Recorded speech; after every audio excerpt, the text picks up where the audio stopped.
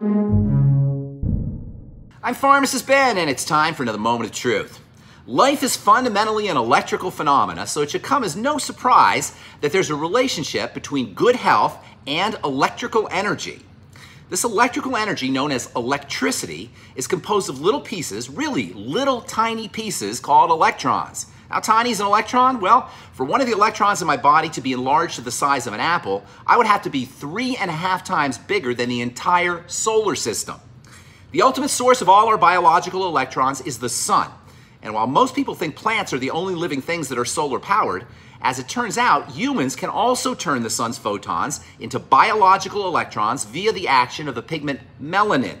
Still, while we can and should produce some electrons by exposure to the sun's glorious rays, the main source of electrons for creating the body's biological electricity is food. What we eat is broken down by the digestive tract into the basic carb, protein, and fat building blocks, and then the electrons they contain are stored in a molecule called ATP, which cells then use to do their biological work. What distinguishes quality food from junk foods is electrons, as well as the vitamins and minerals that facilitate the use of those electrons.